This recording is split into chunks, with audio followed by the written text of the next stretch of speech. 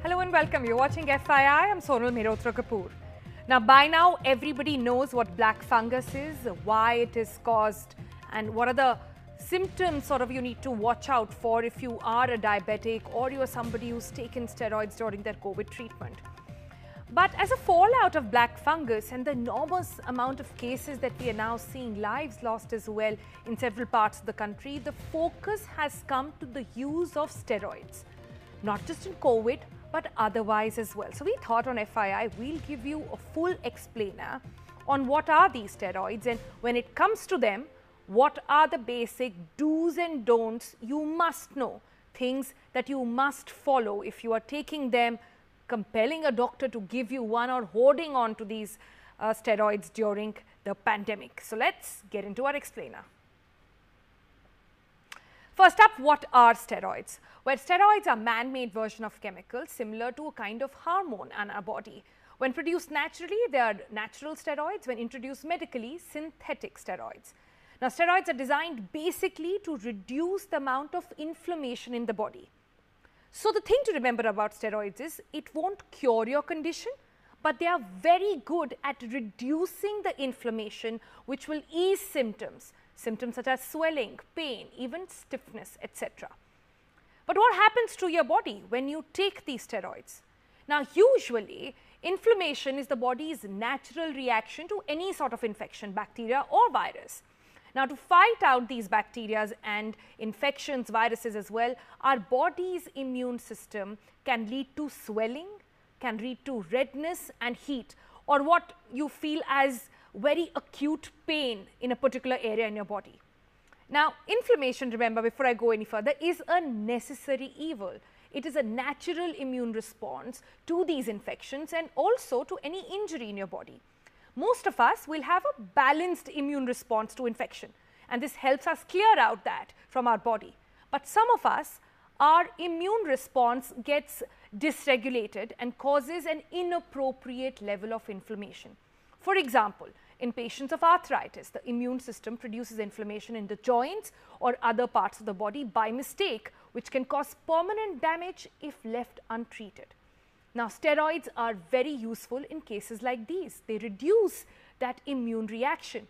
So, the important thing to note about steroids is that they reduce the activity of body's immune system, which is body's natural defense against illness and infection. Why I'm emphasizing on that, you'll just get to know. So, steroids are great in cases of asthma, etc. Several other diseases it's used in as well, but only when inflammation is out of control. Even then, it only works when taken in the right dosage, and that's the right amount and the quantity that your body really needs it in. So what happens? Let's take the case of COVID patients. By now, the DEXAMETHASONE and the other corticosteroids, etc. are household names and are indeed effective in treatment in moderate to severe COVID patients who might require oxygen or ventilator support. Only these patients, remember. But they are effective if and only if given in the right dosage at the right time. Timing in steroids is extremely crucial. Now, experts say if not, then it can do more harm than good to your body. Now, to give you an example of when do steroids really work and when do they not in your body, let's again take the case of a COVID patient.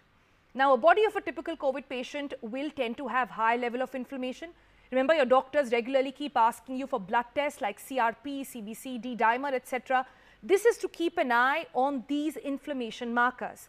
High level of inflammation also means that your immune system is fighting the virus, and the virus is actually on its way out. This stage is called the inflammatory overdrive.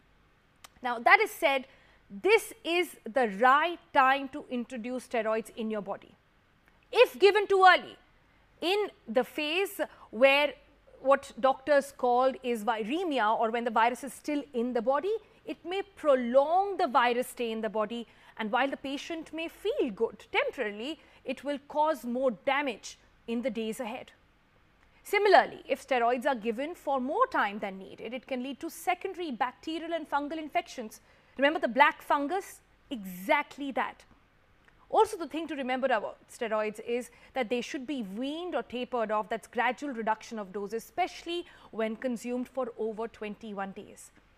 Now, since steroids have a feel-good factor, patients tend to continue them even when the doctors are asking them not to. That should be avoided.